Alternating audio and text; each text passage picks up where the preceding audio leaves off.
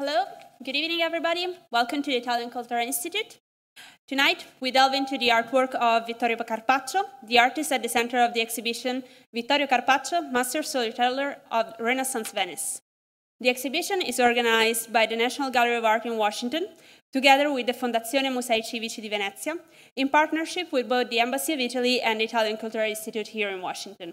So thank you very much for joining us. This evening, thanks to the contribution of Dr. Gretchen Hirschauer, who is the curator of Italian and Spanish paintings at the National Gallery of Art, and Dr. Joanna Dunn, senior painting conservator at the National Gallery of Art as well, we will explore together a selection of works from more than 70 paintings and drawings, which are on display until February 12th at the National Gallery again. So if you haven't visited the exhibition, we highly recommend that you do so. We will learn about Carpaccio's great canvases for various scuole or confraternities of Venice. And in particular, Dr. Hirschauer will present two canvases from the Scuola Dalmata, the appearance of which in Washington is such an extraordinary event. We will learn from Dr. Dunn more about the conservation work that was completed on some of Carpaccio's notable paintings, with particular emphasis on the National Gallery's own The Virgin Reading. She will explain how knowledge of Carpaccio's materials and techniques informed treatment decisions and helped restore the painting closer to its original appearance. Without further ado, I would like to leave the floor to Dr. Gretchen Hirschauer, curator of Italian and Spanish paintings at the National Gallery. Thank you.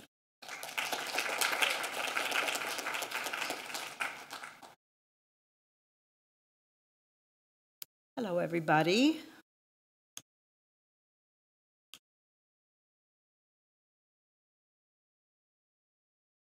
So, buonasera a tutti. I'm so happy to see you all here. And as Elettra just said, the exhibition closes February 12th, so you've got 10, 11 more days to get to see it. So please come and see it.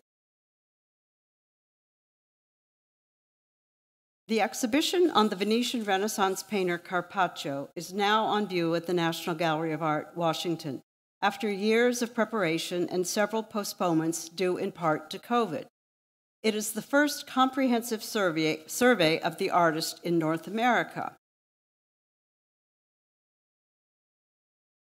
The subtitle of the exhibition, Master Storyteller of Renaissance Venice, refers to the type of painting for which Carpaccio is most famous in his own time and still today.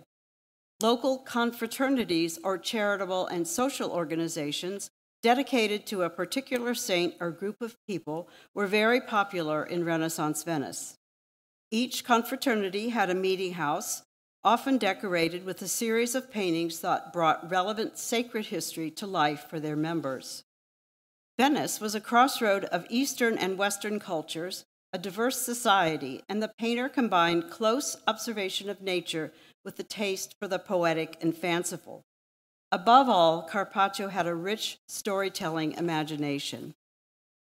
We are fortunate to have two of his best narrative paintings in the exhibition from the series from the Scuola San Giorgio degli Schiavoni, also known as the Scuola Dalmata. Above is the interior of the Scuola di San Giorgio, which is still in existence in Venice, and below, of course, is St. George and the Dragon. The cycle remains in its original building with an authentic Renaissance interior, still to this day belonging to the expatriate community of the Slavonians or Dalmatians in Venice. And I should add that this is the first time these paintings have actually even left the building. When they were conserved for the exhibition, they were conserved in situ. The story here hardly needs retelling, but in the right middle ground is the princess, whom the valiant knight is rescuing by slaying this particularly fearsome dragon. The artist takes great delight in depicting the monster with its scaly back, spiky wings, and terrifying claws and tail. And one thing we noticed after looking at it more carefully is that he actually has feathers, too, under his wing. So perhaps it's an early dinosaur, I don't know. The tail is one detail which Carpaccio didn't get quite right, as it seems to come out of the belly of the beast. In another version of the legend done years later, Carpaccio has corrected the error, which you can see when you go to the exhibition. The body parts of the previous victims are strewn all around. Numerous frogs, toads, and serpents inhabit the killing plain. The artist undoubtedly knew the many small bronzes of such creatures that were collected widely by scholars at this time. One particular foreshortened body is very reminiscent to Mantegna's innovative Dead Christ, and Carpaccio must have known this work as well. Another canvas from this cycle is also here in the exhibition, St. Augustine in his study. One of Carpaccio's most famous masterpieces, this time it shows a man of contemplation rather than a man of action. The scholar saint is shown seated in his study, looking up as light floods through the window, a miraculous flash of light that announces the death of his fellow scholar, St. Jerome, hundreds of miles away in Bethlehem, to whom Augustine was writing a letter at that very moment. The scene provides us with a wonderful illustration of a Renaissance study, full of objects of learning, including an armillary sphere, plentiful books, and an hourglass. Hourglass is right in here. Small, precious objects fill the room, both sacred and profane, contemporary and antique. My favorite perplexing detail is the furry-armed sconces located high on the side walls. These. I have no idea what that is. Also in the exhibition is the painter's compositional drawing for this scene lent by the British Museum. We should probably imagine that for each one of his narrative scenes, the painter prepared a drawing of this kind, even though the great majority are now lost. Even at this preparatory stage, he is interested in light effects and succeeds in evoking the luminosity of the interior. The artist also had second thoughts about which animal he would show sitting on the floor. In the drawing, this is some kind of a stoat or weasel wearing a collar and attached to a leash. See him right here. When preparing the canvas, he at first planned to depict the same animal, as seen in the infrared reflectography, but then, in the completed painting, he instead showed a little white dog whose attention is also focused on the miraculous vision. In the infrared, which goes beneath the paint layers, you can see he started out doing the same weasel, this is underdrawing, but then covered it over and painted in the dog. The American Foundation Save Venice is sponsoring the cleaning and restoration of all 9 canvases from this confraternity, and I would like to thank them for their generosity and assistance with these and other Venetian loans. In the exhibition, there are just 2 canvases from the Scuola degli Schiavoni, but we have managed to reassemble all 6 of another cycle dedicated to the life of the Virgin Mary, painted for another confraternity of expatriates from the other side of the Adriatic, the Albanians. We are also fortunate to have in the exhibition another major example of this type, from a 4th narrative cycle, this time showing scenes from the life of St. Stephen. Here, the deacon Stephen is seen being ordained as a Christian priest by the Apostle Peter, dressed in gold and blue, on the steps of the temple in Jerusalem, which looks more like a Venetian church. At left, a small pagan temple contains a crumbling ancient statue, and in the central foreground stands Castel Sant'Angelo in Rome. Is this, then, an ideal Christian city founded on the ruins of the pagan world? And this is St. Peter in gold with his keys. Stephen.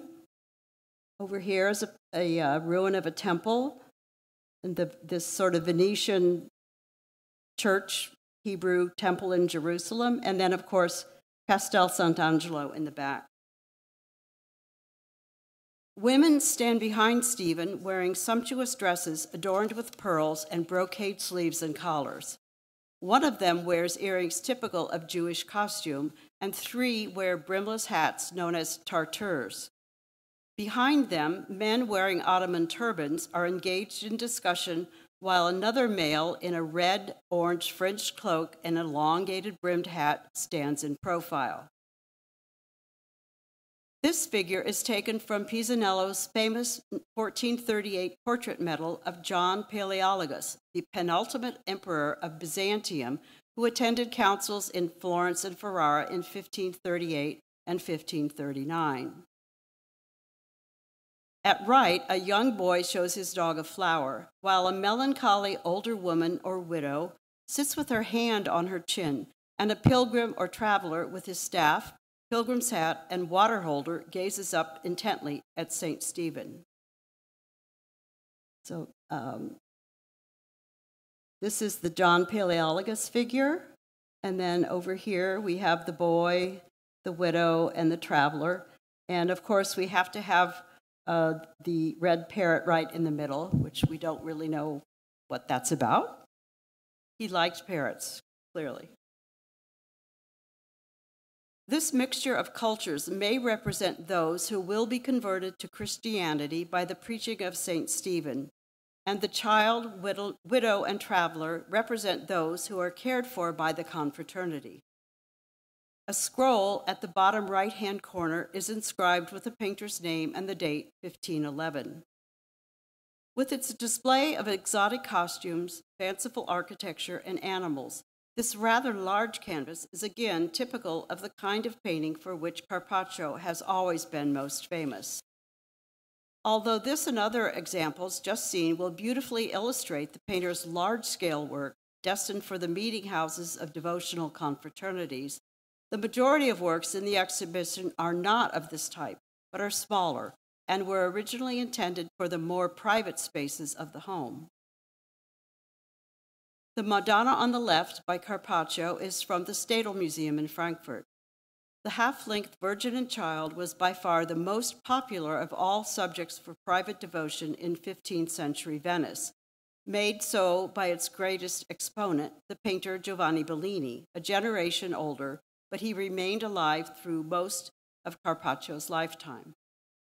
On the right is Bellini's Davis Madonna from about 1460, now in the Metropolitan Museum. As in Carpaccio, the Virgin is shown with her hands in prayer, as if standing behind a marble ledge with a view of a landscape in the distance. But Bellini's Virgin is sorrowful, even tragic, and the fact that the child is naked and asleep reminds us of his future self-sacrifice and death. Carpaccio's child is not only clothed, but is dressed like a wealthy little Venetian boy with a jeweled cap, coral necklace and bracelet, embroidered neckline and sleeves, and fancy little shoes. He is also seen busily leafing through an expensive illuminated manuscript. The charming intimacy of the scene is further enhanced by the presence of Jesus' cousin, the child Baptist, holding a thin red cross. This is not to say that Carpaccio doesn't take his Christian subject matter seriously. Although the effect is less deeply spiritual than that of Bellini, it may well be that Carpaccio's approach encouraged just as much sympathetic engagement with the holy figures, if not more. Another highly original take on the traditional subject of the Madonna is the National Gallery's own Virgin Reading. By itself, you might think that this is just another female saint, since she is shown in profile and wearing a dress and turban that have elements of contemporary Venetian fashion, of a kind that we would not usually expect in an image of the Virgin Mary. But the recent conservation treatment by Joanna Dunn reveals the real story of the image, and Joanna will speak about this next. Although we surmise that Madonnas and other modestly sized religious subjects were painted for the home, or rather private palaces, we know regrettably little about how they were displayed. Some were thought to be displayed high on a wall to give a sense that the Madonna was watching over them, the inhabitants of the home, while others were considered to be actual holy images that could provide real protection. But not all were hung high. If so, much of the detail in the Frankfurt Madonna would have been wasted, and a low placing would also have been appropriate if, as was recommended by the clergy, the image was used by a mother to instruct her children in the basics of Christian religion. In this case, the representation of the holy children engaged in the perusal of a devotional text was perhaps meant to provide a model of good behavior for the children of Venice, and also a way to teach children to read. A low placing would certainly have been necessary for the proper contemplation of a much more detailed and sophisticated devotional image. The Meditation on the Passion of Christ is in New York and is one of the supreme masterpieces in the exhibition. This work does not really depict a story, but is full of narrative elements. At the center is the dead Christ, naked and showing the wounds of the crucifixion. Yet he is not a limp corpse, but is seated and seems about to wake up again. The accompanying figures, the 4th century hermit and Cardinal St. Jerome at left, and Job from the Old Testament at right, both of whom likewise endured terrible physical suffering, are also semi-naked and seem to be pondering the mystery of Christ's passion and resurrection. Jerome on the left, with his outward gaze serves as a mediator between the unfolding scene and us, the viewer. In the book of Job in the Old Testament, Job foretells the coming of Christ with the words, "I know that my Redeemer liveth." The surrounding landscape is packed with detail, including several birds and animals. Sometimes with Carpaccio, one feels that animals are just picturesque accessories, but here they are certainly symbolic, complementing the religious meditation in the foreground. The innocent deer at the top left is being attacked by a hungry leopard, which must surely refer to Christ being put to death by his enemies. The red parrot, seemingly a favorite of the artist, can signify eloquence, as would be fitting in this scene. And a bird, or the soul of Christ, over the decaying throne, ascends into heaven. It is difficult to know the intended context for such a picture. Some scholars think that it may have been a small altarpiece, for a church or a confraternity. On the whole, this seems unlikely, but it is still hard to guess where in a private palace it might have been placed, whether in a bedroom or study, or in a semi-public space of a room known as the Portego, that is, the large, well-lit reception room on the main floor. Here are a couple of examples, Ca Sagredo and also Ca Rezzonico, with their long rooms and big windows on one end looking out to the Grand Canal. It was this room that became the usual showplace or discussion place for paintings during the course of the 16th century, and maybe that was already true for medium-sized works by Carpaccio. For example, the National Gallery's own Flight into Egypt depicts the well-known story from Matthew's Gospel, in which Joseph leads the Holy Family out of Israel to safety in Egypt, fleeing Herod's decree. With its emphasis on the protective role given by the head of the family to his wife and child, this image would obviously have been ideal for a domestic context. Such scenes, including Joseph, were particularly popular in Venice at this time. Carpaccio uses this story of quick escape to showcase his ability to create beautiful crystalline fabric, as well as the contrasting soft fur of the donkey. And as we have seen time and again in his paintings, the artist takes every opportunity to include water and the varied boats that are always present. And there is just a little commercial gondola that you probably would not have seen in Egypt. But not all of Carpaccio's domestic paintings are religious in subject, and there is also plenty of evidence that in this period, devotional images were often placed side by side with profane subjects. This is also in part true of this trio of small-scale scenes, which must have certainly decorated furniture. These three allegories, which unfortunately we did not exceed in tracing one of them, so there are only two in the show, and hence the black and white photo, You may be surprised to hear that the willowy youth wearing a doublet and hose and a feathered cap in the middle image is almost certainly meant to be Hercules, making a choice between virtue and vice. Of course, he chooses virtue, as should the members of the Venetian family who originally owned the panels. One of the most famous paintings, or rather two paintings in the exhibition, was again certainly originally incorporated into a piece of domestic furniture, or rather furnishing, since it seems to have decorated a door. Two Women on a Balcony is lent by our partner institution, the Carrere Museum in Venice. The subject is intriguingly mysterious. Two women, apparently Venetian wives, are seen sitting on a balcony, looking decidedly bored, surrounded by dogs and birds.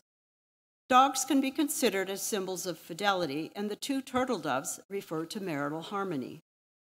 Some years ago, the scene of fishing and fowling in the lagoon came to light, and it was determined that the grain of its wood panel, as seen in X-radiographs, matched that of the two women. They were originally painted on the same piece of wood and then were sawn apart, probably in the 18th century, to make two saleable paintings, not just one. Originally, the scene of men hunting on the Venetian lagoon was to be seen above and beyond the women on their balcony. And one of the major achievements of the exhibition is the opportunity to see the two panels reunited, if only temporarily. Before the female scene was connected with the Getty painting, it was thought by many that the women were courtesans, with their revealing necklines and rich jewelry. A pair of tottering red chopines, or chopini in Italian, are seen at left. Right here. We know that a higher platform shoe conferred the greater status on the wearer. Instead, these women are clothed in normal but sumptuous fashionable dress of the 1480s and 1490s. And indeed, these women and their finery were reproduced on maiolica from this time. The two halves make for a surprisingly tall and narrow panel, but the explanation is that it formed the right half of a folding door used to separate rooms or spaces, as seen in this reconstruction, with the lost left side and the backs also presumably painted. The realization that the scene on the lagoon is complementary to that of the two women helps understand the subject, but still does not fully explain it. Clearly, some sort of contrast is intended between the bored women stuck at home and their menfolk having a fun day out on boats. But what sort of moral we are supposed to draw from this still remains unclear. Another type of picture that Carpaccio painted for the home is the portrait, usually a member of the family. One of the most spectacular paintings in the show, and indeed in all the Renaissance, is this portrait of a young knight from the Thyssen collection in Madrid. It is probably not a portrait after all, or at least it represents a highly idealized image of an individual, perhaps commissioned as a posthumous commemoration of a young member of the family killed in battle. At this date, 1510, real living people were not represented in full length in Venetian portraiture, although there was a tradition of commemorating military heroes in full length in sculpture. The intricate, sometimes conflicting interpretation of this image, with its profusion of plants, animals, and birds, many of which have been intended to carry some symbolic meaning, is difficult to decipher. The white ermine and white lily on the left can be seen as symbols of purity. The inscription on the piece of paper reads "Malo mori quam podari," which loosely translates as "death before dishonor," referring in part to the legend that a white ermine would gladly face death before sullying himself with dirt. Of course, this is also appropriate to the fallen young knight. The toads emerging from the water, one of them looking directly at us, the heron and falcon engaged in a death spiral at top, can all signify the battle of good over evil. There's the toad here, and these are the two birds in combat. A purple iris with its leaves like knives remind us of the sorrow and suffering heart endured by Christ's mother at his crucifixion. The squire, emerging from the wall on horseback with distinctive gold and black patterned clothing and wearing his master's helmet with his gauntlets tucked into the waistband, should provide a clue to the knight's identity. And what should we make of the two very different dogs? The hound on the left, with a serene face emerging with the squire, has been called a good Christian hound, while the dog at right has been called evil, with the knight about to execute it. Whatever the intention, this dog is taken directly from a drawing by Pisanello from about 1438. Theories abound, but no one name for the knight has been accepted unconditionally. And finally, the large and magnificent lion of St. Mark is at the close of the exhibition. The winged lion is the symbol of the evangelist Mark and therefore of Venice itself, since his relics are buried under the high altar of the State Church of San Marco. This is one of many images of the lion painted for government offices. At left is a view of the Doge's palace with the domes of San Marco behind it, with a statue of the lion on a tall pedestal, and the banners and campanile or bell tower in front of it, the political and ecclesiastical heart of the city. Here is Palazzo Ducale. Here is the domes of St. Mark, the statue of the lion, and of course the campanile here. The writing in the book says, "Peace to you, Mark, my evangelist," referring to the prophecy that Venice would be the saint's final resting place. Under his colorful wing at right, Venetian ships or carracks are coming into the harbor loaded with foreign goods, and will stop at the small red customs house as the other ships are at rest or are departing.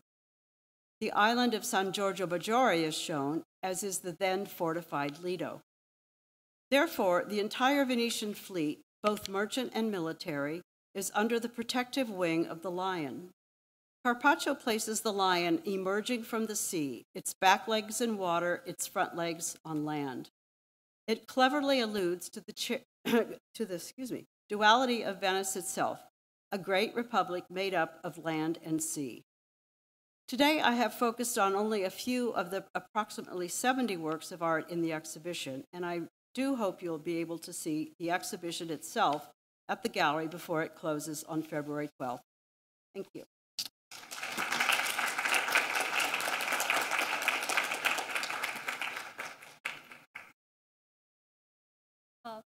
Thank you very much, Dr. Hirschauer, for this really illuminating presentation. And at this time, I would like to welcome to the podium Dr. Joanna Dunn, Senior Painting Conservator at the National Gallery of Art. And also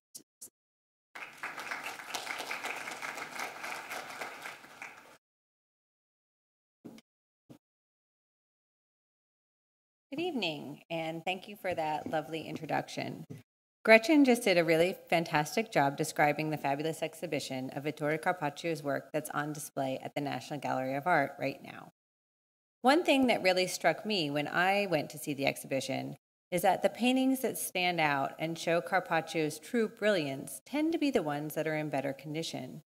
I think this gives us an idea that Carpaccio is an even more impressive artist than the one we already appreciate and love today. Fortunately, a number of Carpaccio's paintings underwent conservation treatments in recent years, many specifically in preparation for this exhibition, such as these paintings of Temperance and Prudence from the High Museum in Atlanta. On the left, you see the paintings before treatment, and on the right, they're after treatment. You can see how Carpaccio's colors look so much more vibrant after the treatment because previously they'd been obscured by layers of grime and darkened varnish. As many of you know, old master artists applied a layer of varnish to their paintings.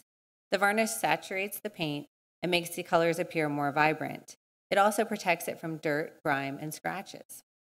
We know this was common practice in Carpaccio's time because the statutes of the Painters Guild from Venice, the Venetian Arte dei Pittori, from 1278, forbid the sale of unvarnished paintings. Some of the earliest varnishes artists used were made from egg whites. later artists began to use varnishes made from natural tree resins, such as damar or mastic. These natural resin varnishes were clear when the artist applied them, but with time and exposure to oxygen in the air, they turned yellow and sometimes even brown. This can be a problem for a couple of reasons. First, a dark yellow or brown varnish obscures the details in the painting. Second, paintings are two-dimensional objects representing 3 dimensions, and they do this through the color relationship. If the colors change, for example, by adding a yellow film to make the blues appear green, the whites appear yellow, the reds appear orange, etc., it changes the illusion of depth in the painting. Therefore, it's important to remove and replace the varnishes after they've discolored in order to fully appreciate the painting. In addition to discoloring, as natural resin-based varnishes age, they become more and more difficult to remove. Therefore, it's important to remove and replace them periodically. Since the natural resin-based varnishes can discolor within just a couple of decades, the artists knew that the varnishes would be removed and replaced. Some of you may be wondering how we conservators remove the discolored varnishes. In historic times, conservators used bread soaked in wine, which, although it sounds tasty, probably wasn't the safest or most effective method. So today we use small cotton swabs and mild solvents. We're careful to do solvent tests to be sure the solvents will not affect the paint. If we focus here on temperance, you can see from this photo taken during the treatment that the painting had a significant amount of discolored retouching from a previous restoration covering old abrasion in the sky. The buff-colored areas that you see are the areas where the paint's actually missing and we're seeing the preparation layer or gesso. I'm talking about all of these sort of tan areas that are most prevalent in the sky, but also in the water. So that's all missing paint. Once the abrasion was filled in, or in-painted as we call it, you can see how it pulled the painting together and made the figure really stand out. And you can see the after-treatment photo on your right. In-painting is the term conservators employ because we use tiny brushes to fill in only small areas of lost paint. We don't cover any original paint. We're also careful to use paints that are not the same as the original, so our in-painting can be removed at any time without damage to the original paint. Again, here are the paintings before and after treatment. Here's temperance before and after treatment. And I'm very grateful to my colleague, Sean Kwong, who treated these paintings from the High Museum because she provided the images that I've shown you so far today. I'm also grateful to Save Venice because they generously funded the conservation treatment of a number of paintings by Carpaccio, as Gretchen mentioned earlier, including these 2 from the Scuola Dalmata di Santi Giorgio e Trifoni. On the left is St. Augustine in his study, and on the right is St. George and the Dragon. I'm sure a number of you have been to Venice, and perhaps you saw these paintings in the Scuola. They're part of a series of 9 paintings, as Gretchen described, that depict the lives of Christ, St. Jerome, St. George, and St. Tryphon. And they still hang in the same building for which they were painted over 500 years ago. The entire cycle was treated, but only these 2 are in the exhibition. And here we see images of St. George and the Dragon before and after treatment. On top, you can see how it looked before treatment, and below is the image of it after. You can see once again how years of grime and discolored varnish obscured the painting. Before the recent treatment, it was particularly difficult to see the details, such as all the bones and body parts scattered along the ground. The cleaning also revealed the colors Carpaccio used, particularly in the Dragon. In the after-treatment photo, you can see the blues and greens and reds in his wings and his belly. Also, the colors in the background became more visible and vibrant after the treatment. This is particularly noticeable because Carpaccio used blues and purples to indicate the receding landscape. When those colors are muted by dirt and varnish, it also mutes the illusion of depth in the painting. So revealing the colors makes the landscape appear more three-dimensional. And here we see St. Augustine in his study before treatment on the left and after treatment on the right. As Gretchen described, this painting depicts a story from the life of St. Jerome. St. Augustine had begun writing a letter to St. Jerome when a light appeared and he heard Jerome's voice telling him that he had just died. In Carpaccio's depiction of the scene, he chose to represent the transcendence of St. Jerome's soul with light flooding the room. While we could see this light before the recent treatment, it was not nearly as dramatic because it was dimmed by years of grime and discolored varnish. In the after-treatment image on your right, it lights up the entire room.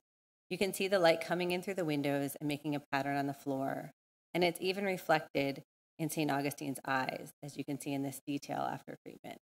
So I think you can all see the little glint of light in his eye. Another painting that's in the exhibition that was recently treated is the spectacular painting of the young knight in the Museo Thyssen-Bornemisza in Madrid. And you see it before treatment on your left and after treatment on your right. I actually saw this painting in person before the recent treatment, and the condition did not strike me as particularly poor.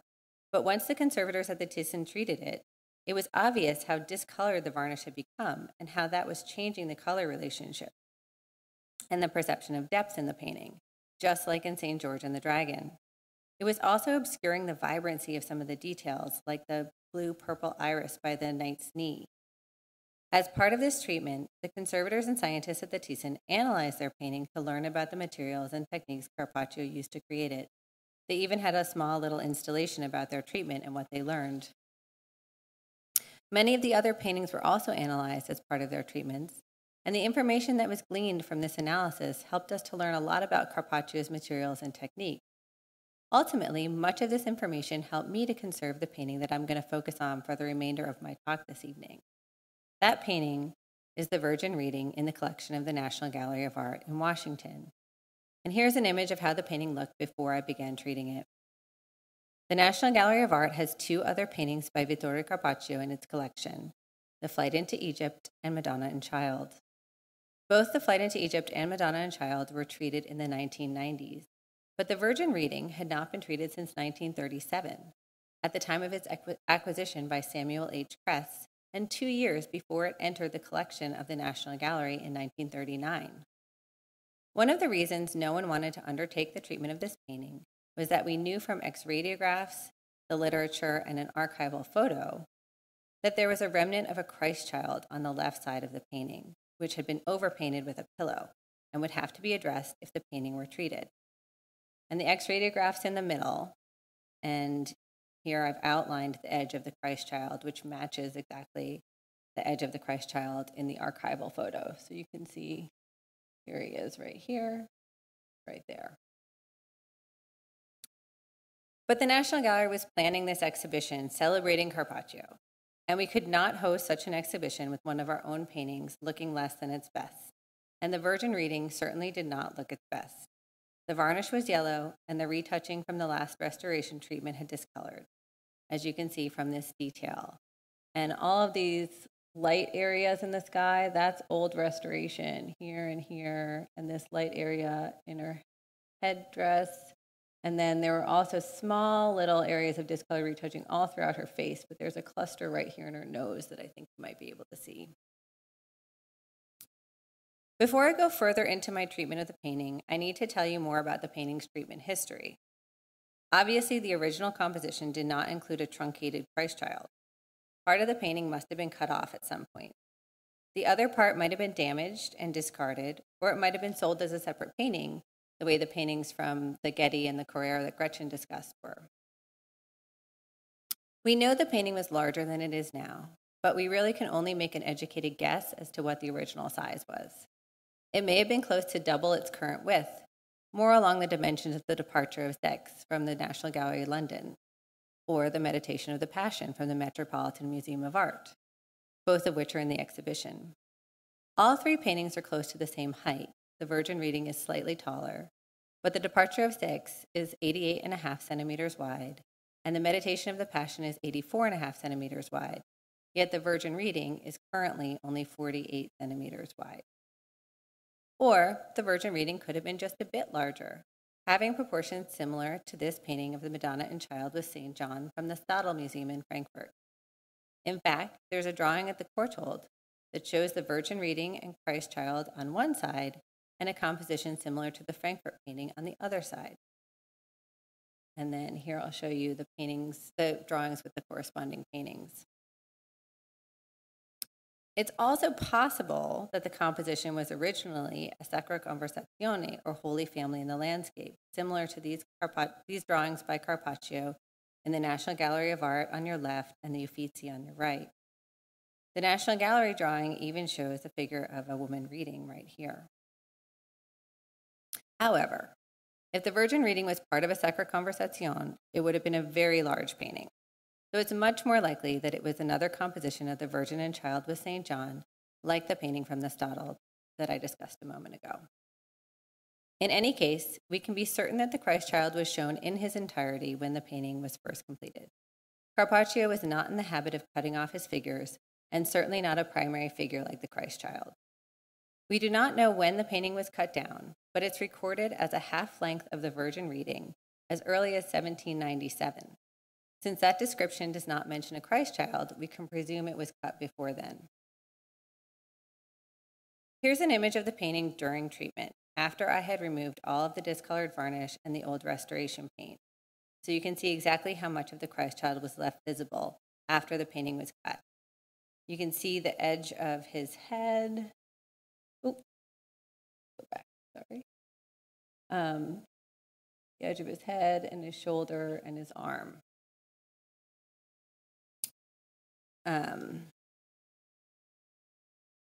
Oh, and there's a little foot too, which is really cute, little toes. And all the white areas that you see here are areas where the original paint is actually missing. The choice to cut down the painting was an interesting one, and certainly not one we would choose today. However, 200 years ago or more, it was not unusual to cut a painting down to fit a location or a frame, or as a way to deal with damaged areas. It's certainly faster to remove areas of damage than to repair them and inpaint the losses. You can see from this during treatment photo that the Virgin reading had suffered a good deal of damage. It seems likely that the portion of the painting that was cut off had sustained a similar or worse level of damage. Interestingly, the historic restorer and administrator Pietro Edwards, who cared for the public paintings in Venice in the late 18th and early 19th century, came onto the scene just a little too late for this painting. He advocated for responsible restoration and encouraged habits that are now standard practice in conservation around the world today, such as reversibility and respect for the artist's intent. These are two aspects of our practice that I touched on earlier this evening. The reason we want to inpaint with paint that's different from the original and easy to remove is because we want everything we do to be reversible. Anything we put on the surface should be easily removable without fear of damage to the original painting. The reason for this is that the original painting changes as it ages, so the paint that I put on today might match, but it might not match in 200 years. Also, tastes change, similar to the way the Christ Child was painted out in the early 20th century because it was unpopular to collect just a fragment of a painting, but now people are less concerned with that sort of thing and may even feel the mystery of the partial Christ Child makes the painting more interesting. Either of these things could cause a future conservator to have to undo my work, so I want him or her to be able to do that easily without fear of damaging the original. Unfortunately, though, as I mentioned, Pietro Edwards' ideas were too late for the Virgin reading.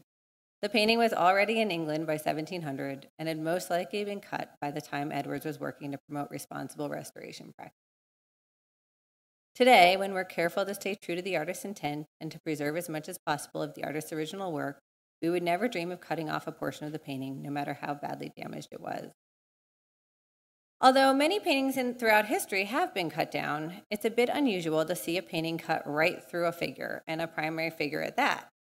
Plus, in this case, it wasn't just any primary figure, it was the Christ Child. So I have a theory as to why this was the place the restorer chose to cut the painting. The Virgin reading was originally painted on a wooden panel. These panels were often made from several boards joined together. The painting's current width of 48 centimeters is already fairly wide for one board. So if the painting was wider, it was probably composed of several pieces of wood joined together. I think there was a joint in the panel right in the location of the cut. Unfortunately, in addition to being cut, the painting was also transferred from a wooden panel onto canvas. This occurred in 1929. When a painting is transferred, the wooden panel is chiseled away all the way down to the preparatory gesso layer just under the paint. The paint and gesso are then glued to a piece of canvas, which forms the new support for the painting. And here is an archival photo that shows a different painting in the process of being transferred. So I think you can see Here's still the wood down here, and these are chisel marks, chiseling it off. And then here's a little bit of the wood here, and then up here it's all gone. It's been removed. Because the original wooden panel had been removed from the Virgin reading, I had to glean any information about it from the crackler patterns that were still visible in the paint and from the losses.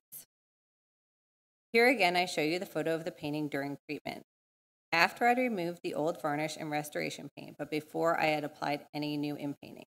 So you can see there's a large vertical area of loss on the bottom half of the right side. And I'm talking about this section right here. That probably corresponded to a split in the wood. That, along with the vertical crack pattern in the paint, indicates to me that the original wooden panel had a vertical grain, so any joins would likely have been vertical as well. Often, different pieces of wood move away from each other and then back together again as they expand and contract with changes in temperature and humidity. This can cause the paint to crack and flake off along the joints. So if you see a straight line of paint loss running the entire length of a painting, that usually indicates the presence of a join. In this case, I saw no evidence of a join anywhere in the painting. Therefore, it would make sense that there had been a join in the location of the cut. It's much easier to cut down a panel painting by splitting apart the boards than by sawing through the wood. If the cut was not made along the join, it seems odd that the restorer would not cut off the entire Christ child. If centering the Virgin had been the goal, the other side would have been cut as well. Now, some of you might be wondering why there would be a join right through the Christ child, especially if you're familiar with the Florentine practice of planning their panels to match their compositions. Florentines were careful to match the direction of the wood grain and the joins of the boards to the orientation of the composition. This allowed them to use longer boards and fewer joins. Further, if there is a warp in the panel, it's less noticeable if it lies in the same orientation as the composition. The Florentines were also careful to plan the joins so that these did not run right through the primary figures, because as I mentioned, the boards of the panels can move with changes in the environment, causing the paint along the join to crack and flake, resulting in losses. The Florentines did not want such damage to mar their composition. But the Venetians, like Carpaccio, did not share the same practices as their Florentine counterparts. The Venetians were not concerned with the orientation of the panel's grain or the location of the joins. In fact, I found several examples of Carpaccio's painting horizontal compositions on vertically grained panels, and he seemed to pay no attention to the locations of the joins at all. This lack of concern for orientation and joins was evident in Carpaccio's paintings on canvas as well. At this time, the size of the canvas was limited to the size of the loom. That meant that for larger compositions, the artist had to stitch together several pieces of fabric. Carpaccio often placed the seams right in the middle of the figures, such as in the Disputation of St. Stephen, now in Milan. One of the seams runs right through most of the figure's head. He could not have picked a worse place to put it. I believe that for the Virgin reading, Carpaccio was so unconcerned with the placement of the join in the panel that he placed the Christ child right over it. When the panel was cut down, it would have been easiest to split it along the join, and I think that's what was done. The Virgin reading remained in private collections until the early 20th century, and it seems that during this entire time, the partial Christ child was allowed to remain visible, and the painting was exhibited as a fragment, even though the painting was treated a number of times. There are numerous descriptions of the painting between 1895 and 1931 that discuss the partial Christ child and the fragmentary nature of the painting. In fact, we have this archival photograph in the National Gallery Photo Archives that shows the painting with the partial Christ child still visible. We don't know the exact date of this photo. Unfortunately, it was mounted and any information on the back was lost, which is another practice we would avoid today. But someone wrote "Photo by Dixon" on the mounting. A little research by the National Gallery's photo archivist, Missy Lemke, revealed that Henry Dixon and his son Thomas were photographers who operated a studio in London from 1860 to 1942. Based on the photographic process, this photo was probably taken in the late 19th century. There are several different photos of the painting in varying states, which were reproduced in publications between 1906 and 1931. But the photos were probably taken at different times that did not correspond with their publication dates. For example, the Dixon photo was reproduced in 1906, and we know it was taken before that date. but a different photo of the painting, shown on the left, was published in 1912. Yet it was probably taken prior to the Dixon photo. It shows leaves on the small tree on the left and a difference in the parapet under the Christ child. This indicates that the painting was treated between the dates of these two photos, because the different restorers chose to impate the damages in different ways. A third photo of the painting was published in 1914, but this one shows the treatment of the parapet to be the same as that of the Dixon photo. So I believe that the photo that was published in 1912 was actually taken prior to the 1906 Dixon photo. By the time the 1914 photo was taken, we know that the painting had been treated yet again, because the highlights on the Virgin's veil were no longer visible and her nose had been subtly changed. So you can see in these two, you can see these highlights on her veil, but here the veil's pretty much disappeared, and then there's a little bit of a different shape. In both of these treatments, the partial Christ child was allowed to remain visible, but sometime before 1933, he was overpainted. In that year, Lionel Venturi published a photograph of the painting shown here. In this photo, the partial Christ child is no longer visible. In 1927, the painting had been purchased by the art dealers Duveen Brothers Incorporated. They probably requested that the Christ child be overpainted to make the painting more saleable. A collector would be likely to find a complete painting more desirable than a fragment. We know that the Duveen firm had the painting treated numerous times while it was in their possession. And here I must thank my colleague, Elizabeth Walmsley. She's done an incredible amount of research into the Duveen brothers, and much of the information I'm telling you today comes from an article that she wrote. We know from Duveen's invoices that Joseph Duveen paid Madame Helfer, to whom he referred as the Lady Restorer, to restore the Virgin reading in 1927. So here's that invoice. The painting was shipped to New York that same year, where it was cradled. Cradling is another practice that we avoid today, but was common in the early 20th century. A cradle is a wooden lattice that's applied to the back of a panel painting to prevent warping. And here's an image of a cradle on a different painting to give you an idea of what it looks like. The members in one direction are fixed in place, and in the other direction, they're allowed to slide back and forth. The idea behind cradles is that they allow the wood of the painting to expand and contract without allowing it to warp. Unfortunately, they sometimes caused further damage to the panels, such as splits in the wood and buckling. Duveen himself learned that cradles were not always successful. In fact, records indicate that after having paintings cradled in Europe, he sometimes had them recradled when they arrived in America, because he thought that the European cradles were not strong enough to prevent warping in the American climate. Occasionally, Duveen determined that any cradle was insufficient, and the best practice was to transfer the painting from panel to canvas. This was the case with the Virgin reading. In 1929, just 2 years after the previous treatment, Duveen sent the painting back to France to have it transferred by Henry Leguay. Apparently, there were no Americans that were up to the task, so it had to go back to France. On the right, you see Duveen's invoice showing the payment for that procedure. And on the left is the invoice I showed you a moment ago from 1927. So we have these two separate invoices for the two separate treatments. Transferring a painting was the process I described earlier, where the wooden panel is chiseled away and the paint's glued to a piece of canvas, which serves as the new support. Again, this is a practice that would only be considered in extreme circumstances today, but was not uncommon at the time. Of course, today we can control temperature and humidity in the environments in which we house our paintings. Such was not the case 100 years ago. In 1937, Duveen sold the Virgin reading to Samuel H. Kress. Kress did not have the painting in his possession for long before donating it to the National Gallery in 1939, but we do have a photo of it hanging in his apartment, shown here. We have records that the restorer Stephen Picchetto treated the painting again in 1937. It's unclear if this treatment took place before or after Kress purchased the painting, but Picchetto's treatment appears to be relatively minor, but it meant the painting was treated at least 5 times over the span of 30 years, something which was not uncommon in the early 20th century as paintings passed through dealers and collectors. A number of details about the painting were changed during these 5 treatments. Comparison of the Dixon photo with this photo from the early 1940s, shows many of these changes. In addition to painting out the Christ child, the Virgin's veil was enhanced. You can see the restorer added shadowed fold. She or he has also reinforced the black trim on the Virgin's dress and outlined her face. The restorer also seems to have misunderstood the Virgin's right hand.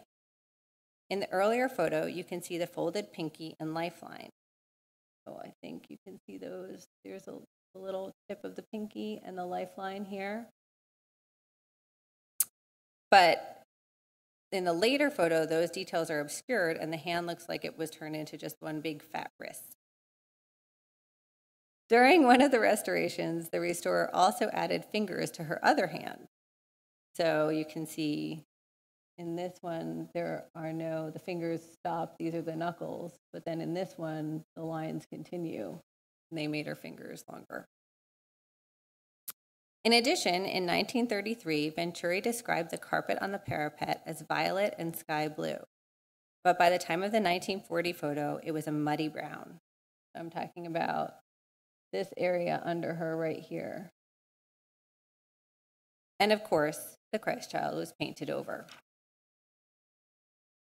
When the National Gallery of Art was founded, they would not consider exhibiting the works of art as fragments. Thus was the case with the Virgin reading, and no thought was given toward uncovering the partial Christ child for many years. However, in the 80 years that elapsed between the last treatment and the one I began in 2019, the painting's appearance had suffered. As I mentioned earlier, the thick varnish had yellowed considerably, and some of the inpainting had discolored. And on the left, you see a detail showing the discolored retouching, and then the photo on the right shows a painting during varnish and overpaint removal. I've removed the varnish and some of the overpaint from the right side of the painting using mild solvents and cotton swabs. And sometimes I had to work under the microscope to do this. And here are some photos of me working, and you can actually see the Christ child being revealed in these photos. So here's a little Christ child. And there he is there. And that's my lovely swab with the restorer's old paint on it. Removal of the varnish and retouching revealed many subtle details, such as the pinky and lifeline in the Virgin's right hand and the highlights and shadows in her dress, which had been heavily glazed. On the right, you can see the painting with the varnish and overpaint removed. Although much of the earlier retouching was fairly subtle, it changed the appearance of the painting significantly, and its removal made the painting look much more like the work of Carpaccio. While the painting was greatly improved with the removal of the varnish and retouching, the question remained as to whether we should leave the partial Christ child visible or cover him back up. While in 1937, viewers may have considered the fragment to be a less valuable painting, people today have a very different attitude. The fact that it's a fragment makes it more interesting. People want to know the stories behind the painting. And as a result of these changing attitudes and the fact that today we try to show as much of the artist's original work as possible to stay true to his intent, we decided to leave the Christ child visible. But another thing I needed to address were the very damaged areas in the Virgin's dress and the carpet covering the parapet beneath her. Luckily, Carpaccio often reused elements from one painting to another, like we saw with the parrot earlier. And in this painting of the birth of the Virgin from the Accademia Carrera in Bergamo, he painted a seated woman that was extremely similar to the Virgin in our painting. I was able to use that painting and the drawing that I showed earlier to recreate the folds in the Virgin's dress, as you can see here. So you've got a detail from the Bergamo painting on the left, and then the painting during treatment in the middle, and the after treatment image on the right. The carpet on the parapet was more of a challenge. You can see in this before treatment photo on your left that the previous restorer painted it as a solid brown with red and green borders. But when I removed the previous restorer's work, I uncovered subtle patterns. So you can see there's a red and gray checked pattern right here on this border, and there was actually a really intricate design in this orange area as well. I looked at a lot of other paintings by Carpaccio. Many of them depict numerous fabrics, such as the betrothal of the Virgin, shown here, but I couldn't find anything similar to what was left of the original carpet in the Virgin reading. I consulted my colleague Rosamund Mack, who is an expert in Renaissance textiles, and she felt the carpet resembled some early Mamluk textiles, such as the fragments shown here. But she pointed out that Carpaccio was often creative in his depictions of textiles, and he combined elements from different textiles that could never have been part of the same object in real life. For example, the delicate embroidery in the orange areas and the red check trim would never have been part of a carpet. In the end, I could take inspiration from historic textiles and Carpaccio's other paintings, but I had to create an estimation of what I thought the carpet looked like based on what remained of the original. Some of you may also have noticed from this photo of the painting after my treatment was completed that the previous restorer did not completely invent the pillow that was used to conceal the Christ child. There was originally a pillow in the painting, but the Christ child was seated in front of it, leaning against it. In the lost portion of the painting, I believe there was probably a small column supporting the pillow and the Christ child, as depicted in the Uffizi drawing that we saw earlier and I show again here. In the area circled in red, you can see a little Christ child propped up against a pillow which leans against a small column. And once again, I show you the painting before and after treatment. The storied history of this painting is a perfect example of how the attitudes toward paintings and restoration affect their treatment. Today, we would definitely try to avoid many of the procedures to which this painting was subjected over the centuries: cutting down, cradling, transferring, overpainting.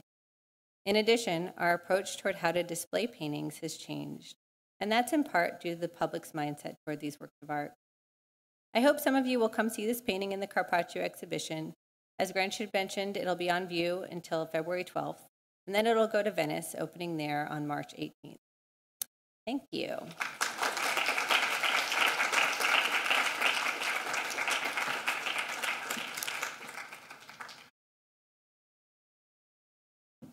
Well, thank you, Dr. Dunn. Really very interesting work, and it's amazing to see behind the scenes of the exhibition, so thank you very much. Now we would like to open the floor to your questions. We have time for a few, so my colleague Anna will pass around with the microphones, and if you have any questions, we're here.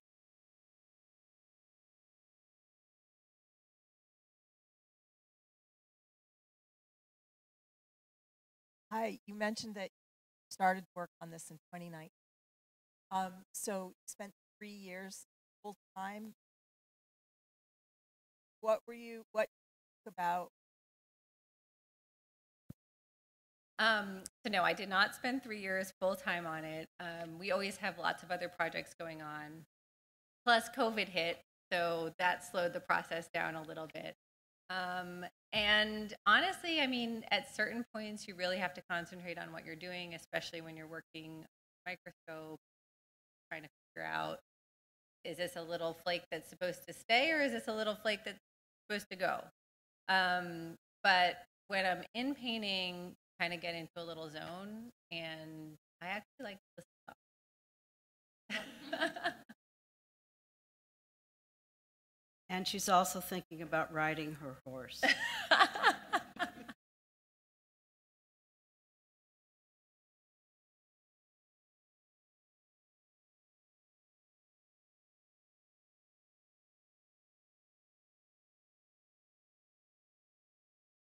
Oh, no. Encourage everybody to go and see.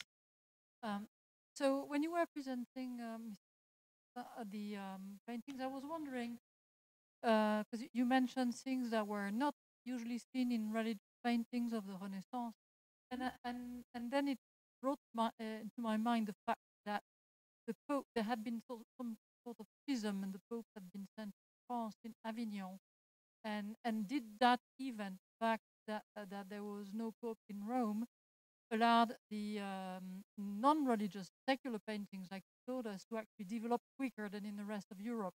I mean, it's linked to the fact that there were religious paintings before, and not that have iterated. Well, I think if I'm remembering right, the schism happened much earlier than this, about a century plus earlier. It's interesting in Venice. They have a bit of a different relationship with the Pope generally than you would in Florence or in Rome. So I think they operated on a very different basis. I think they had much more autonomy in Venice than they did elsewhere. However, the Florentines were certainly very interested in antiquity and having simultaneous or having objects from antiquity and the Renaissance together at the same time. I don't think they thought that one precluded the other. The Florentines were extremely religious and followed the Pope, but at the same time, they were really at the forefront of studying the ancients and antiquity and the ancient literature first and foremost. So, I see how should I say this? I think it's only later in the church, and I'm not exactly sure when, that things were so siloed, or had to be religious and only. I don't think that in the Renaissance things were considered that way.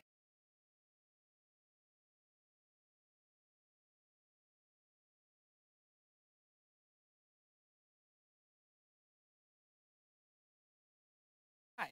So I know you were talking about earlier that last time that some of those stored was 30 years or even that.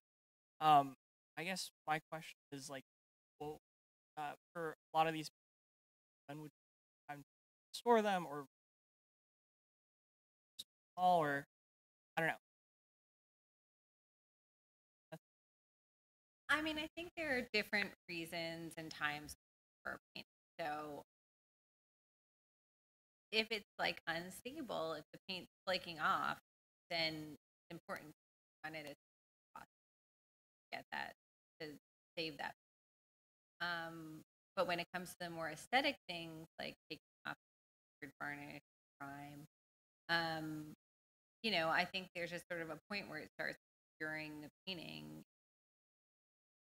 that starts to happen, or when that starts to happen, get that can't fully appreciate the artist's work, that means it's time to replace it. But it's a very subjective thing. It's not like, oh, every 50 years we painting. So it's just sort of when it gets so bad that I feel like the artist wanted to be. I will also say that often installations can prompt treatment. Because, for example, here we knew we were going to have their best, but also sometimes you treat a painting and then it goes back in the gallery where it was hanging before, and all of a sudden all the other paintings in that gallery look bad, and now we've got to treat them all. Or maybe it goes to an exhibition and you see it in comparison with other work by that artist, and you realize, oh, gee, we didn't even realize that our painting had discolored. Now that we see other ones like ours too, and we should bring it back. I should say we're very mindful of that. When we get a request for a painting to go out on loan, we'll often evaluate it, like Carpaccio, say that we don't want our painting to go in this condition. It really needs treatment. It needs to be, even a simple cleaning can make a big difference. And fortunately, when I go to see our paintings in other exhibitions, which we always try to do, because you always learn more about your work of art when you see it in a new context, I'm always amazed at how good our paintings look. I mean, I think they do a wonderful job at taking care of them. And I just wanted to add one more thing about the question about Catholicism and whatnot in Venice. You have to remember, at this point, Venice was really a crossroads between East and West. It certainly was a very Catholic society, but there was a Jewish community there. There were Mamluks there. There were Muslims there. There were people from really all over the known world, which is pretty small at that time. So it was a diverse society. I wouldn't say necessarily equitable, but I think they were used to seeing different people and they appreciated the differences. So that may be some of the reason too why you you see antiquities, and you see, like in the St. Augustine, for example, there's Mamluk tinware there. There are these,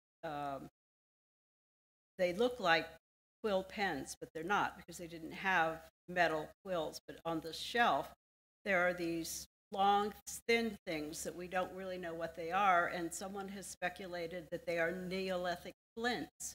So they may not have known what they were, but they liked the fact that there were these odd-shaped stone objects, and so they would put them as a curiosity in their study. So I think they have a lot of curiosity about other cultures, and they're maybe not as monolithic as they would.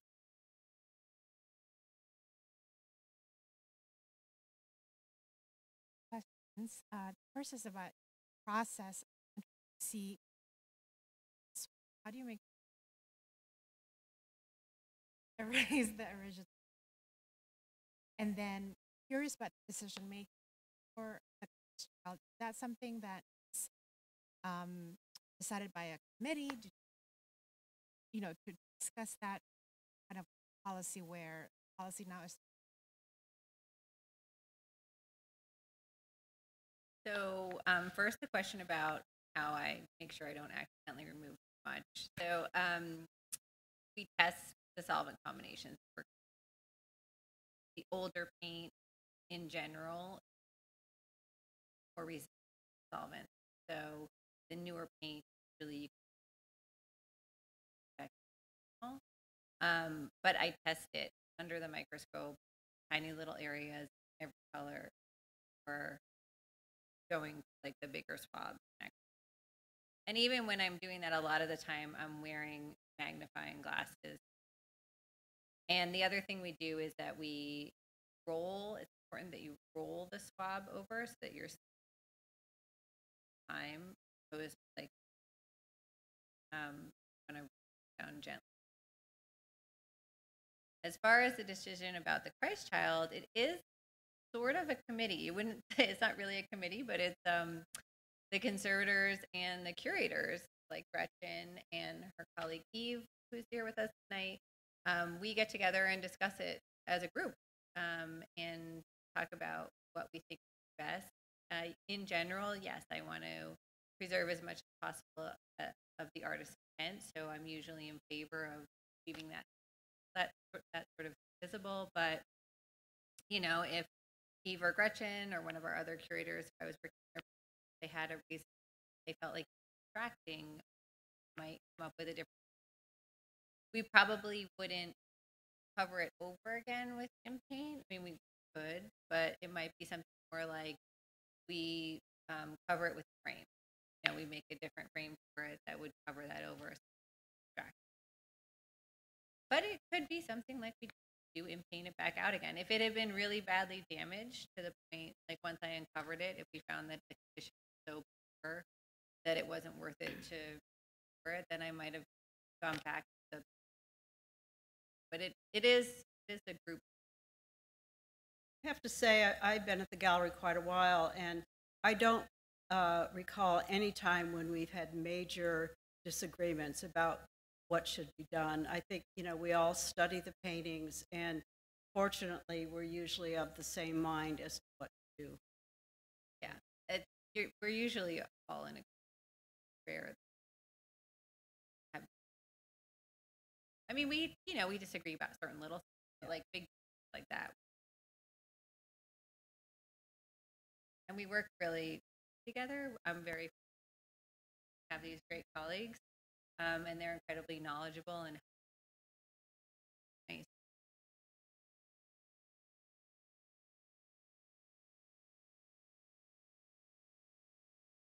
Just curious what kind of materials you use that can then be taken off the paintings. And then second question, you might have missed this. It took 3 years to restore different paintings that are on exhibit now, or? So as far as the materials go for the paint that I put on, paints that are, instead of being oil-based paints, the paints that we use today are synthetic resin, so like actually like kind of like plastic kind of, and so it's pigment synthetic resin binder. And there are several different ones, but I actually prefer ones that are commercially made for conservation work. By gamble, make a lot of artist materials also. And then for how long it takes, every treatment takes a different amount of time. And no, I can't say I don't think the other ones took 3 years. I think actually that the entire cycle from the Dalmada from start to finish probably took the full. They're not finished yet. Yeah, they're still working on that. But that's 9 paintings. There are 9 paintings. But they also have a team of people working on them. It's not just one person. So, you know, it's different with everything. And you can even have a really small painting that's just really badly damaged that can take a lot longer than a large painting that doesn't have. Every treatment's variable. And I think I said earlier too, my time, I did not spend 3 years on that time. You know, I'm usually working 2 or 3 paintings at a time. Plus, I actually wrote an essay for the catalog for this exhibition, so I did that research right. Plus, conservators at the museum, we test and all the stuff that goes out, all the works of art that go out on loan have to have reports. And giving talks to visitors. There's a lot to my job that's not treatment. So I feel like it's sort of deceptive. I started this in 2019 and it took me 4 years. It didn't. Well, you also have to imagine, you know how your eyes feel after you've been staring at a computer for 3 or 4 hours. And it's the same with a conservator with, you know, looking through the microscope or looking with magnifying glasses. You can only do that so long. And so that's why they always have a variety of projects. And there's points of time, too, where you're waiting for analysis, too. We have a scientific research department. And so sometimes, like, you know, if I can't figure out how to remove a varnish, I might work with scientists to analyze it. Then I know what it was made up of, and then I know better how to stop. Or if I'm not sure if an area is restoration or not, I can have it analyzed, figure that out that way. But that can take months for take the samples, run the analyze the data. That's the other reason project too. This project might be in the closet for 3 months while I wait for an answer. Thanks very much over here. I might have 2 questions that are more geared toward Gretchen. Thank you both for your presentations. My first question is maybe a bit more logistical. You mentioned that there are 2 paintings in the exhibition that come from the Scuola. So were they all originally paintings that were painted directly on the church, or canvases or wood on the church that's been taken down and moved into museums, or is the church itself still quite intact? And are the paintings going back to the church? That's my, yeah.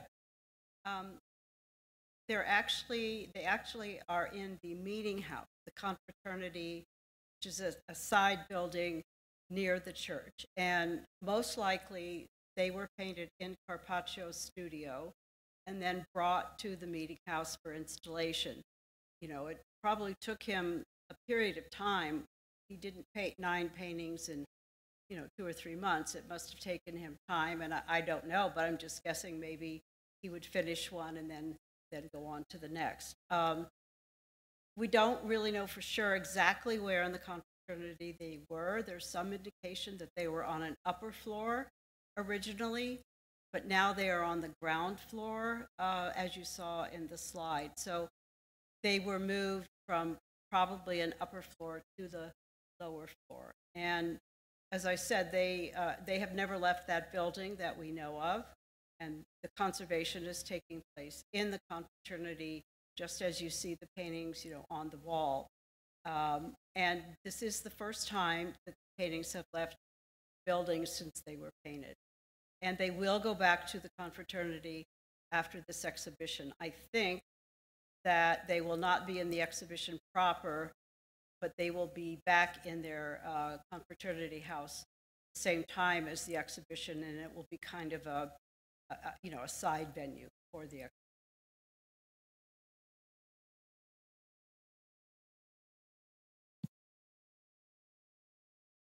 Hey, thank you for your presentation. I had a more technical question about the process of conservation. So suppose there's a hole in the canvas or a tear over time. How does that look? Is it possible to restore that part? Thank you. Yeah, we do that. It depends on, there are a couple different methods that repair a tear or a hole. If it's small, then sometimes we might use a very small patch, really and a lightweight adhesive. You have to be careful with patches because sometimes put on heavy, it'll actually start showing front. Another thing that can be done is to line their fabric. And then there's another method where if the canvas itself is still really strong, modern, you can actually glue the fibers of the hair back together and you can spin the threads back together. But for older paintings, that's harder to do because usually the canvas fiber itself. And if there's a hole, you might even put in an insert. It's a really big hole, you might put an insert fabric, fill in the. We have time for one last question.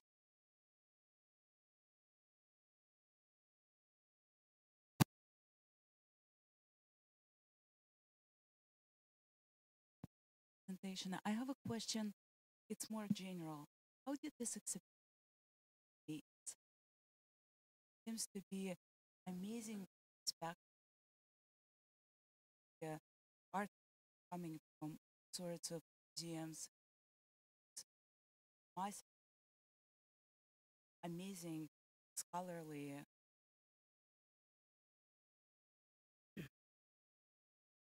Tell us what's behind.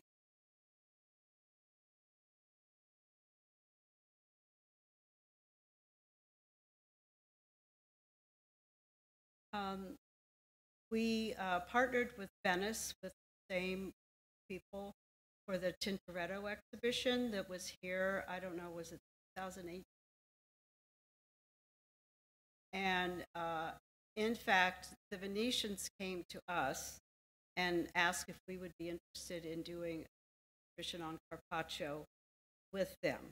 And as you know, after a while, you start to think of something a little out of the ordinary. You know, there's lots of exhibitions on Titian or then Tintoretto or Rembrandt or so on. So you have to think a little bit about who needs to be brought forward. Is there an artist, I don't want to say second tier because they're not second tier, but is there someone less known, public, that really should be better known? So Venice came to us, and I was actually looking back in my emails and whatnot for this question. The first email back and forth was in 2015.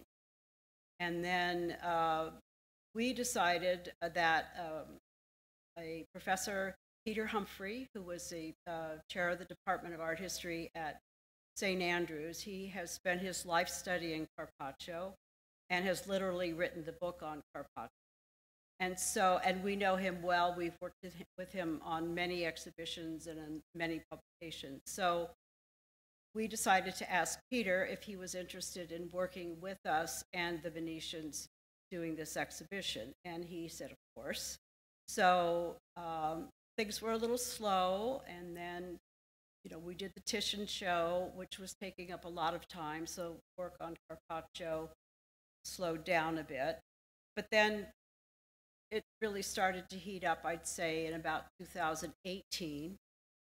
And basically, you know, the acknowledged expert in the field, for the most part, knows where all of these paintings are. obviously we're always looking for the great unknown, something that no one has ever seen before, something that's a new discovery. And we do find there are a couple of paintings in the exhibition that are fairly recent discoveries. So, this show wasn't normal because of COVID. It was supposed to open, I think, in 2020 in Venice, and then, of course, COVID hit. So that took a great toll on the show. A matter of money, the Venetians didn't know if they would still have the money after, as COVID went along. But we just kept plugging along, and it's just it's a joint effort. It's a team effort with curators. We have a counterpart in Venice who we work with. We have Peter, and then myself. I sort of came into the project after the Verrocchio exhibition, which I was part of in 2019. So it kind of evolves. I would say for the most part, exhibitions of Renaissance and Baroque paintings take anywhere from 3 to 5 years to put together because of the difficulty of the loan, the expense, the packing and shipping and what. So it just starts with an idea and then goes from there. And it involves many, many people, dozens of departments, dozens of people across the gallery. We have, people who pack the works of art. We have art handlers who move works of art. We have people who do the insurance. We have people who negotiate the loans. We have a legal team that, we have to do indemnity. We have to do immunity from seizure. It's all sorts of aspects in putting an exhibition together. That's why it takes. Last question. Yeah. New discoveries. Not with them. One of them is a painting that even Peter Humphrey didn't know about. It's a very large God the Father. It is probably the top of an altarpiece that's been cut off under God the Father. And he's surrounded by seraphim, little red angels. And it's in, I've never been there. I'd never seen it before. It's in a town called Nabori, somewhere in the Veneto, and sort of hanging up on the wall. And that's a new discovery. I think it's also really, it's not really a new discovery, but one of the things I really love, a lot of some of that like Del Mata Confraternity, or if there's churches can't get close, they're up high, and maybe they don't have great lighting on them. So not discovery, but it's sort of their new. Yeah, I have a lot of the all. Like in the St. Augustine, for example, everyone focuses on the dragon and the dead bodies, but once you see it up close, there are all these little serpents and toads and all kinds of little creatures around. So you can't see that when it's hanging in the scuola.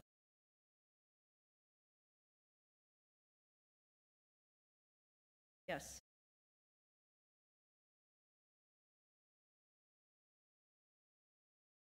Right. Some private collectors are very willing to lend, others don't want to at all, and you, of course, whatever they want, fine. That's part of the fun of it. It's part of the chase. What do you get? What don't you get? Well, thank you very much. Thank you, Gretchen and Joanna. This was really, really illuminating. So thanks.